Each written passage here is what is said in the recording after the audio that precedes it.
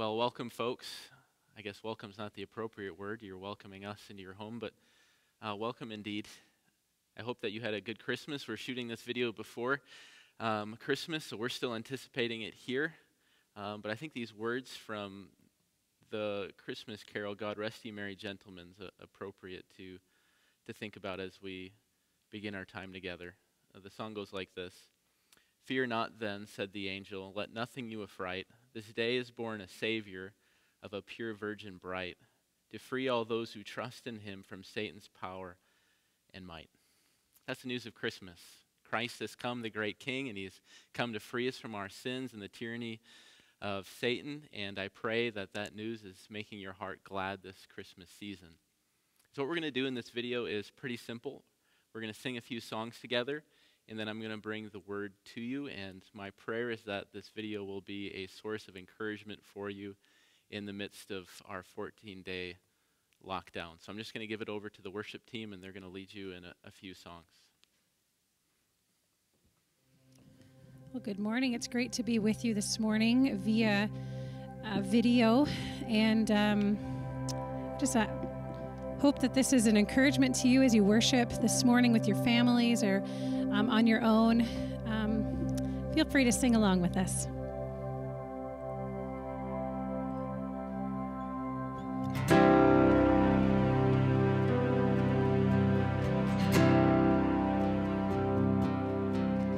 You have called us out of darkest night into your glorious light, that we may sing the wonders of the risen Christ. May our every breath retell the grace that broke into our strife, with boundless love and deepest joy, with endless light. May the peoples praise you, let the nations be glad. All your blessing comes, that we may praise the name of Jesus.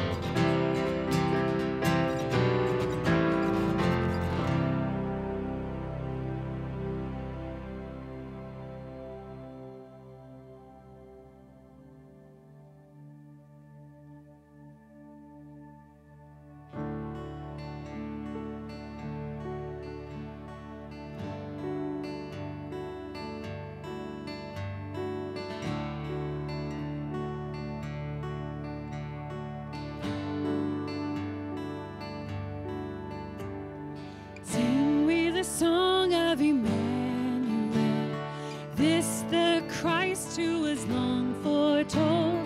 Lo, in the shadows of Bethlehem, promise of dawn now our eyes behold. God most high in a manger laid. Lift your voices and now proclaim, great and glorious love has come to us. Join now with the host of heaven.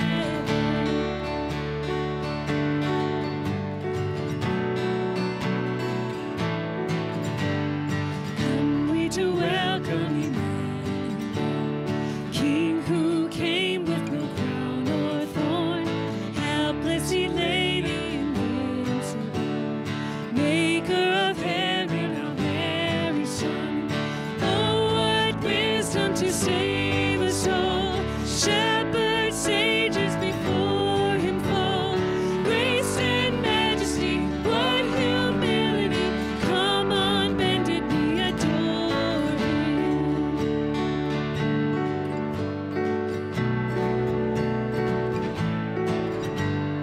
Oh, spread the news of Emmanuel, joy and peace for the weary heart. Lift up your heads, for your King is come. Sing, for the light overwhelms the dark. Glory shining for all to see. Hope alive, let the gospel ring. God has made a way, he will have the praise. Told the world his name is Jesus.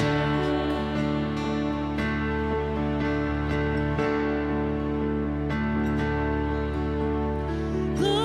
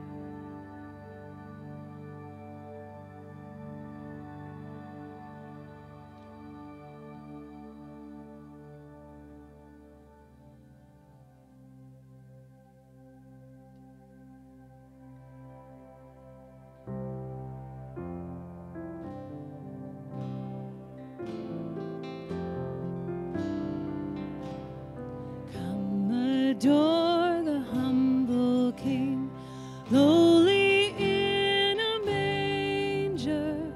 Fall before his majesty. Hail the little Savior. Hope, but hope no tongue could tell. God has come with us to dwell. His name is Emmanuel. Oh, praise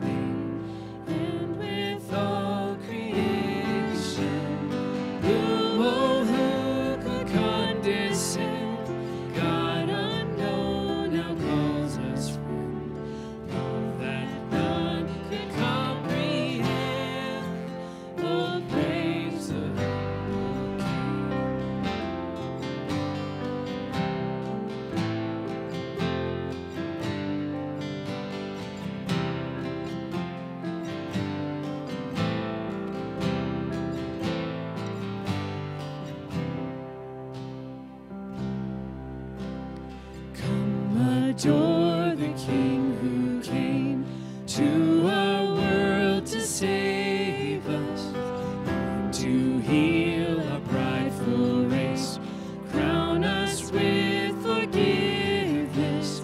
Fall, fall before the one who in mercy left his throne. Christ the Lord, God's only Son, his glories now we sing. Oh, praise the humble King.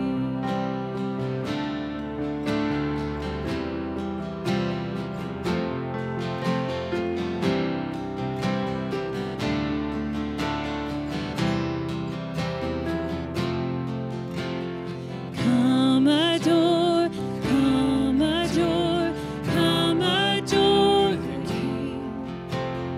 Bow before, come adore the name above all names. Come adore, come adore, come adore the King. Bow before, come adore the name above all names. Come adore, come adore, come adore the King. Bow before, come adore the name above all names.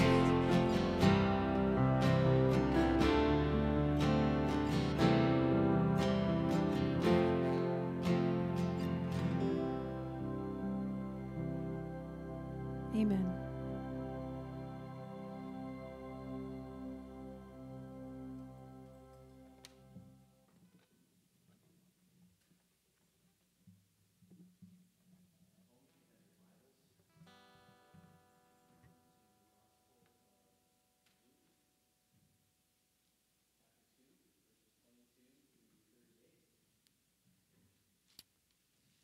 I'm going to start reading here right off the bat. If you're still looking for your Bible, just hit the pause button, and when you find your Bible in your place, you can pick the video back up. So Luke chapter 2, starting in verse 22. Let's give ourselves to God's word. And when the time came for their purification according to the law of Moses, they brought him up to Jerusalem to present him to the Lord.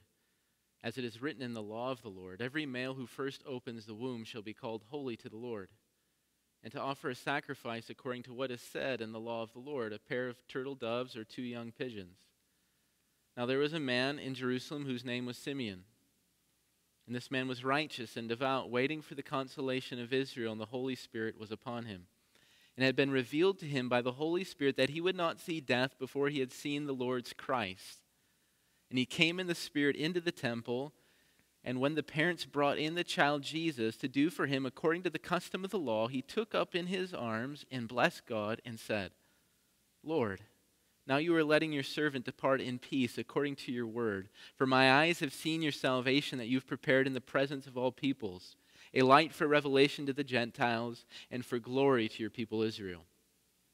And his father and his mother marveled at what was said about him. And Simeon blessed them and said to Mary his mother, Behold, this child is appointed for the fall and rising of many in Israel, and for a sign that is opposed. And a sword will pierce through your own soul also, so that the thoughts from many hearts may be revealed. And there was a prophetess, Anna, the daughter of Phanuel, of the tribe of Asher. She was advanced in years, having lived with her husband 7 years from when she was a virgin, and then as a widow until she was 84.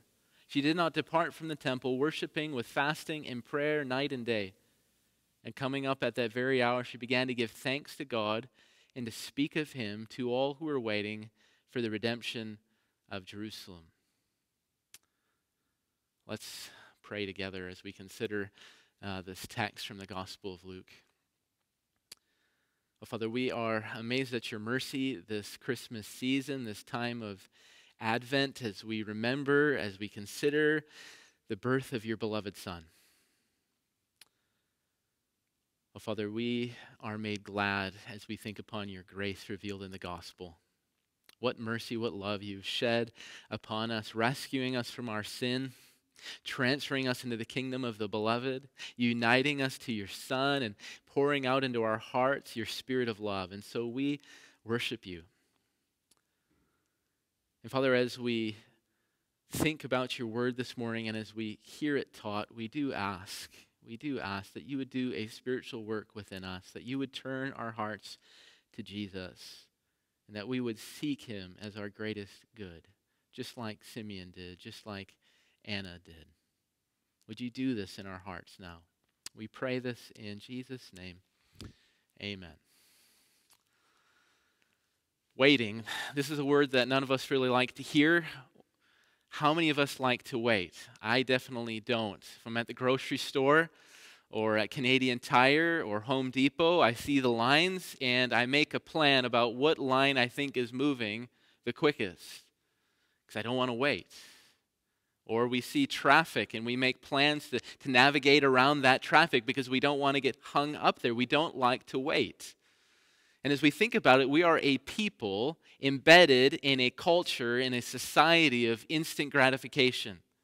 And we don't have to look very far to confirm this fact. We're a society that has fast food chains. When we're hungry, we want to eat right away. And so there's a whole industry built upon that desire for instant gratification.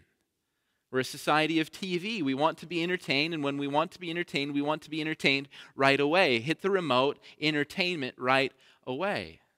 Even more, we're a society built on debt. If you want to buy something, you don't need to wait and save. Instead, buy it now and pay for it later. There's no need to wait when you can have everything you want right now. Instant gratification. It's built into our society, and we're swimming in these waters. But when we turn to the scriptures, and when we take a close look at the Christmas story, especially the text we just read, we realize that God doesn't operate the way we do. He's not the God of instant gratification. He's operating with a different set of values. And so Luke chapter 2, verses 22 through 38 is a story of waiting. And as we consider this story together, I want to ask two questions of this story of waiting, and they're both very simple questions. The first question is this: what does this story of waiting reveal about the people of God? And so we're trying to figure out what should the people of God look like, and how should they act in this present age? What should characterize the people of God? So what does this story about waiting teach us about the people of God? And second, what does this story of waiting teach us about God himself, our God? What are we going to learn about God from these verses? So let's consider the first question. What does this text teach us about the people of God? So the event found in our text takes place shortly after the birth of Jesus. Mary, Joseph, and Jesus come to the temple to offer a sacrifice in accordance with the law of Moses. So Leviticus chapter 12 tells us the laws of purification after childbirth, and they come to present Jesus in the temple. And so after 40 days of purification, the couple comes to the temple to do this. And as we read the text, as we work through the beginning portion of this story, nothing really stands out in these verses. Joseph and Mary are following the law of the Lord and the customs of the people of Israel. However, as we continue to move on in the text, the ordinary doesn't last long. Mary and Joseph, as they enter into the temple, meet two individuals who are waiting to see their infant son. So let's look at the text together. Verse 25 tells us about this first individual. The text says this: "Now there was a man in Jerusalem whose name was Simeon, and this man was righteous and devout, waiting for the consolation of Israel. And the Holy Spirit was upon him, and it had been revealed to him by the Holy Spirit that he would not see death before he had seen the Lord's Christ." So Luke is selective in what he tells us about Simeon. He's only giving us the pertinent information. We do not know if Simeon was rich or poor. We don't know for certainty his occupation. We have some guesses. We don't know if he was married or single. However, we do know a few things about Simeon. He was righteous and devout. He was full of the Holy Spirit. And most importantly, as we see in our text, he was doing something. Did you catch that? What was Simeon doing? He was waiting. The text says he was waiting for the consolation of Israel. And as we consider Simeon, we have to recognize that Simeon was not waiting for a couple of hours. He was not waiting for a couple of days or a couple of months. He was waiting years. In fact, he was prepared to wait a while. Look at verse 26 again. The Lord told him through the Spirit that he would see the Christ before his death. So Simeon was prepared to wait for the Lord's Christ for the long haul. He was waiting for the long haul. Luke also tells us about another individual in this passage. And this time, it's a woman, and her name is Anna. And this woman is a prophetess and a longtime widow. And like Simeon, she was devout. And the text tells us that she did not leave the temple and that she spent her time worshiping, fasting, and praying. And most importantly, just like Simeon, she was doing one thing. And Luke draws us into this. She was waiting. She, along with other faithful Jews, were awaiting the redemption of Jerusalem. So just like Simeon, it would be safe to say that Anna was not waiting for a few hours or a few days or a few weeks. She was waiting years. Her whole lifetime was a lifetime of waiting. We see in our text that she set herself aside shortly after the death of her husband to wait and long and pray and fast for the coming redemption that God would bring to his people. And so here we're looking at this story. Joseph and Mary bring Jesus to the temple. They meet these two characters, Simeon and Anna. And we need to pause here and ask. We need to talk to the writer of this story, Luke, and we need to ask him, why would you include these stories for us? What's the significance of Anna? What's the significance of Simeon for us? Well, I don't think this question is all that hard to answer. It's right in front of us. Luke has given us these two characters and their responses and their activities as a portrait of what the true people of God look like and act like. And so what is this text teaching us about what the people of God look like and act like? Well, we can say this. Those who truly love God, wait for him to act upon his word. That's how we can define the people of God in this present age. Those who truly love God, wait for him to act upon his word. And as we think about Anna and Simeon and this definition that I offered you, we have to understand that these two characters are not outliers in God's redemptive plan. When you read the scriptures, whether you go in the Old Testament or the New Testament, you find the people of God doing what Simeon and Anna do. And just for example, we can go to one book in the Bible and we find that this is true of the people of God. So if you go to the book of Psalms, what do you find the people of God doing throughout this songbook? Well, you find them singing songs about waiting on the Lord. Here are a few examples. Psalm chapter 13, verses 1 through 2, Israel sings, "How long, O Lord, will you forget me forever? How long will you hide your face from me? How long must I take counsel in my soul and have sorrow in my heart all the day? How long shall my enemy be exalted over me?" Psalm 35, verse 17, Israel sings again, "How long, O Lord, will you look on? Rescue me from their destruction, my precious life from the lions." Psalm 79, verse 5, Israel sings again, "How long, O Lord, will you be angry forever? Will your jealousy burn like fire?" Psalm 90, verse 13, "Return, O Lord, how long? Have pity on your servants." Psalm 119, verses 81 through 84. "My soul longs for your salvation. I hope in your word. My eyes long for your promise. I ask, when will you comfort me? For I have become like a wineskin in the smoke, yet I've not forgotten your statutes. How long must your servant endure? When will you judge those who persecute me?" So we go to the book of Psalms, and what are the people of God doing? Well, they're waiting for the Lord. And it's in their songs, it's in their DNA. And so we can pause here and we can begin to apply all of this to our hearts. Those who truly love God wait for him to act upon his word. This truth does not simply apply to Simeon or Anna or the people of God in the Old Testament. It applies to all of God's people throughout the ages. It applies to you and me. And this is where we need to apply some conviction to our own hearts. This is where we need to bring this to bear upon us. And so I ask you, brother, sister in the Lord Jesus, what are you waiting for? What are you waiting for? And we can try to work this out in our minds. What is it that you dream about? So for example, when you sit down with your spouse at night And for my family, when the kids are in bed and it's quiet and you're on the couch with your spouse and you just have an hour just to chat quietly with your spouse, what's on the topic of your conversation? Where does your conversation usually head? What are those topics? What's that gravitational force in your conversation that pulls you into orbit and you just can't leave? What do you dream about? What are you waiting for? What are you longing for? And as we look at the story revealed in Luke chapter 2, we find that Simeon and Anna were longing for Jesus.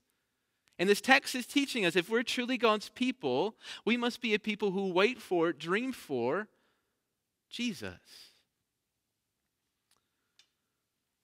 If you have your Bibles, you can turn to the last page in your Bible. We can think about how the Bible ends. So the second to last verse in the Bible is Revelation chapter 22, verse 20. And the Lord Jesus in this text comes to his church and he says these words. He says to the church, "Surely I am coming soon." What's Jesus doing here in the second to last verse of the Bible? Surely I'm coming soon. Well, Jesus is telling the church that the church has something to wait for, that the church has something to dream about, that the church has something to talk about with great anticipation, something to long for. He says, "Surely I am coming soon." He's saying, what you need to dream about is my second coming, my second advent, when I will come and I will end the sinful ordering of this world once and for all, and I will usher in the glorious kingdom of God, and God will dwell with man forever. So Jesus says to the church, "Surely I'm coming soon." And what does the church say to Jesus? We should know these words. The church says, "Amen. Amen. Let it be. Come, Lord Jesus." What do the true people of God do? We see it in Revelation chapter 22, verse 20. The true people of God, the church, when they're hearing the news of Jesus, the words of Jesus, respond to him and say, "Amen. Come, Lord Jesus. We are going to set our vision upon your coming. We're going to dream about it. We're going to talk about it. We're going to anticipate it." And so, brother and sister, I urge you this Advent season to give careful consideration to your dreams and to your aspirations and your desires. Are you waiting for Jesus? Are you waiting for Jesus? Or have you set your heart on something else or someone else? And I urge you to go to do business with the Lord this Christmas season, to go to him and ask and pray, "Well, Lord, would you reveal my heart and what I'm actually dreaming about and what I actually desire?" And as you deal with the Lord, ask him to change your heart as you deal with the Lord in earnestness and frankness, that your heart might be set upon Jesus, saying with the church in the book of Revelation, "Amen. Come, Lord Jesus." So that's our first question. We've asked, what do God's people look like? What do they act like? Well, they look like a people who wait for Jesus. And we can turn now to our second question. And so we're asking in the second question, from this story of waiting, what do we learn about our God? What do we learn about our God? So let's go back into the story. If you have your Bibles, look at verses 27 through 32. Luke tells us this. "And Simeon came in the Spirit into the temple, and when the parents brought in the child Jesus to do for him according to the custom of the law, he took him up in his arms and blessed God and said, 'Lord, now you are letting your servant depart in peace according to your word. For my eyes have seen your salvation that you have prepared in the presence of all peoples, a light for revelation to the Gentiles and for glory to your people Israel.'" If you have your Bibles, now stick to the Bible. Look at verses 36 and 38. Listen to these. "And there was a prophetess, Anna, the daughter of Phanuel of the tribe of Asher. She was advanced in years, having lived with her husband 7 years from when she was a virgin, and then as a widow until she was 84. She did not depart from the temple, worshiping with fasting and prayer night and day. And coming up at that very hour, she began to give thanks to God and to speak of him to all who were waiting for the redemption of Jerusalem."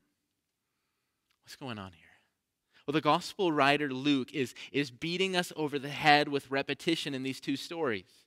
Simeon waited for weeks, for months, and for years. And what was the result of all of his waiting? Waiting on the Lord.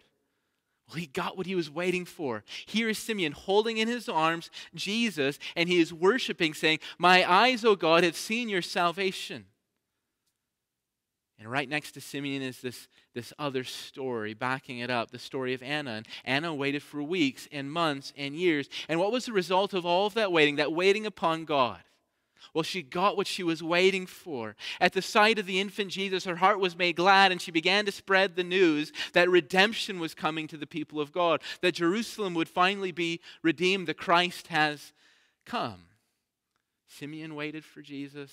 He got Jesus. Anna waited for Jesus. She got Jesus. And as we're looking at our text, as we read these stories about Anna and Simeon, it's easy to get lost in their personal stories. They're great stories. Here's this man, here's this woman who waited for the entirety of their lives, straining towards one goal, looking ahead with one topic on their minds. And here they are in this text, straining, and they finally get what they were waiting for. They get their heart's desire. And as we read this text, we want to pry into their emotions and examine their joy and their relief and their feelings of satisfaction. We want to do some psychology and get in them because this is so interesting and it's so glorious. And that might be fruitful at another time, but as we look at this text together right now, as I lead you through it, I want to turn your attention away from Simeon, away from Anna, and I want to direct your attention to God.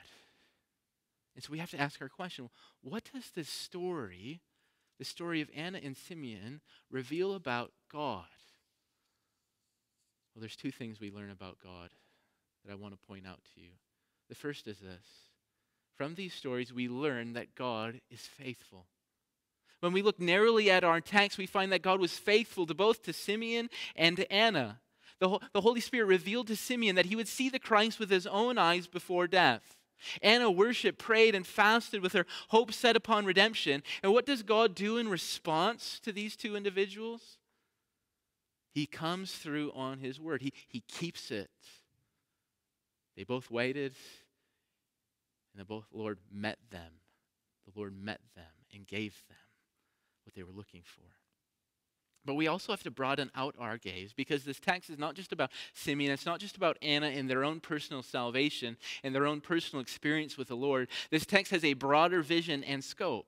Listen again to what Simeon and Anna were waiting for. Verse 26, Simeon was waiting for who?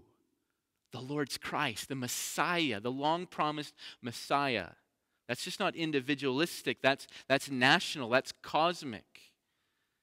What was Anna waiting for? Verse 38, the redemption of Jerusalem. And Luke is preaching to us here, and he is saying something like this if we have ears to hear. He's saying, reader, do you get it? God is faithful. Look at Simeon, look at Anna. God came through for them. Don't stop there, reader. Go back and consider all the promises of God spanning from Genesis chapter 3, verse 15, to Abraham, to Moses, to David, to all of the prophets. Look back and consider all of these. In the birth and the arrival of the Lord Jesus Christ, not one of these promises have fallen flat or have been forgotten or have been voided. Dear reader, look and consider. Jesus is the Lord's Christ. He is the redemption of Jerusalem. Don't you see it? God is faithful to Simeon, to Anna, to all of his promises made throughout redemptive history from the very beginning of the Bible to the present. God is faithful, and that's what Luke is preaching to us. He's saying, reader, don't you see it? God is faithful. That's what you need to set your heart on, God's faithfulness. And there's a second matter that we learn about God. We learn in this story that God is generous, so generous. We see as we study our Bibles that when God goes to do something, he usually does it in an extraordinary fashion. We can go back to the beginning of the Bible, Genesis chapter 1 and 2. God created the world, and he did it in an extraordinary fashion. He created the world good, very good, the book of Genesis says, full of good things. God is generous, and the same thing appears in the Christmas story. With the world in sin, with his people enslaved to Satan, God doesn't go and meet his people's needs halfway or 3/4 of the way. No, when he goes to meet his people's needs in redemption, he opens up the storehouses of heaven. He breaks open the bank vault and he pours out upon his people the most lavish gift that he has. He pours out upon his people his beloved Son. God is so exceedingly generous, and the Christmas story reveals the generosity of God. He pours out his riches upon us. And have we not tasted them in Jesus? We've tasted forgiveness of sins in Jesus. We've tasted reconciliation in Jesus. We've tasted life in the Spirit in Jesus. We've tasted access to the throne of grace in Jesus. We've received clean consciences in Jesus. We are experiencing these great riches even to this very day. This is all evidence of God's great generosity. He goes all out in the Christmas story. Don't you see it? The giving of his beloved Son. So I want to try to tie all of this together for us and make a closing appeal. Brothers and sisters, waiting upon God is difficult work. And that's what I've called you to do in the first question. True people of God wait upon God to act according to his word. Or we saw in the book of Revelation, the true people of God wait for Jesus. And we realize that this is difficult work. Setting our sights upon Jesus day by day and waiting for his second coming is not easy. We get discouraged. And there's so many reasons for us to be discouraged. Our circumstances, our hearts. We get distracted. There's so many different things to pursue in this present life. So how are we to wait on Jesus? How are we to wait on God's word? How are we to grow in obedience to this call? Well, this is where we have to connect the first question to the second question. We grow in obedience how? By sinking our teeth into the character of God revealed in the Christmas story. What I just pointed you to, God's faithfulness and God's generosity. We don't persevere, we don't grow in obedience by reaching into our inner reservoirs of personal strength. No, we turn to God as he's revealed himself in the Christmas story, and we go to God and we feast on his faithfulness. We preach to our souls. God has come through on every single promise. You can go and trace it out through the scriptures. God has come through on every single promise in Christ Jesus. And you preach to your soul, God will come through on his word to me. I will wait because God is faithful. That's how it works. We need to feed on God's faithfulness. And then we're going to be more and more inclined to wait for Jesus because we know that Jesus will come and he will fix all things. Brothers and sisters, we don't keep our focus on Christ, setting him before us by turning into a hermit or a recluse. No, we turn to God. We grow in obedience by turning to God as he's revealed himself in the Christmas story. We turn to God and we feast upon what? His generosity. Again, we ought to preach to our souls. If we want to grow in obedience, we have to preach things like this.